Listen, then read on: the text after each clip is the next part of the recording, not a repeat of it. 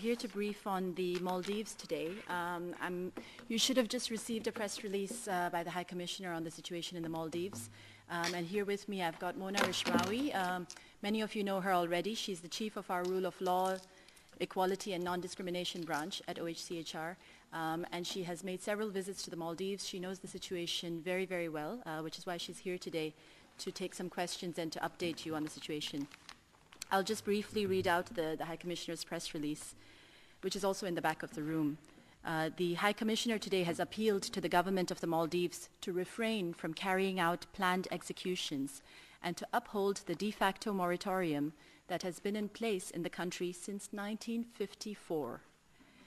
The High Commissioner says that the Maldives has long provided important leadership on global efforts to bring an end to the use of the death penalty. So it is deeply regrettable that a series of steps have now been taken to resume executions in the country.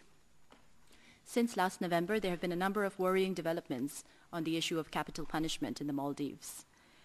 The High Court on the 30th of November ruled that the President may no longer exercise the power for the offense of intentional murder if all the heirs of the victim demand the death penalty. And in June this year, capital punishment regulations were further amended to allow for hanging in addition to lethal executions as a method of execution. The death penalty is not effective in deterring crime, the High Commissioner stresses.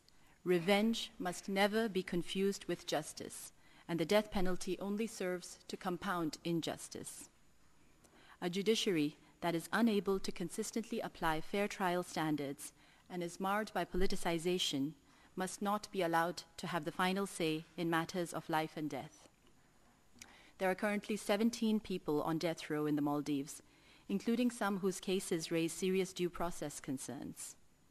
As you know, the UN opposes the use of the death penalty in all circumstances, and in countries that retain the death penalty, international human rights law requires that those sentenced to death have the right to seek amnesty, pardon, or commutation of their sentences.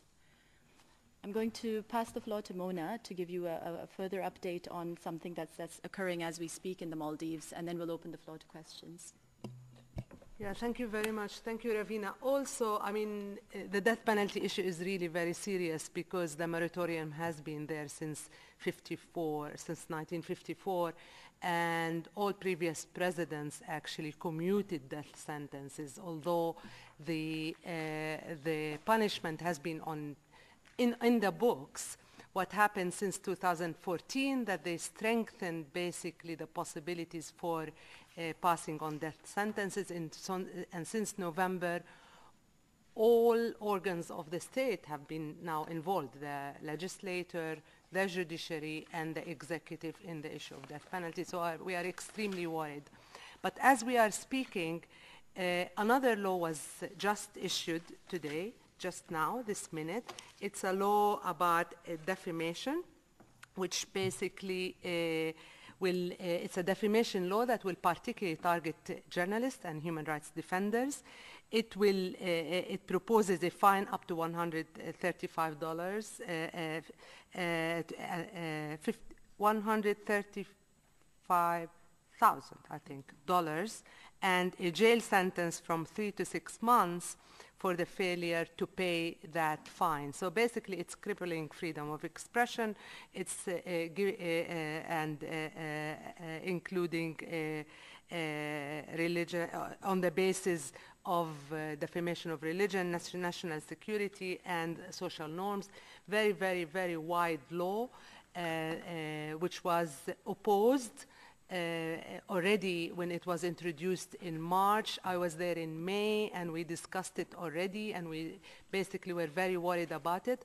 Our understanding is that there are now protests this minute in Maldives, in Mali, about this particular law, where human rights defenders and journalists are taking to the street to protest the passing of the law. Happy to take any questions about any of these two matters.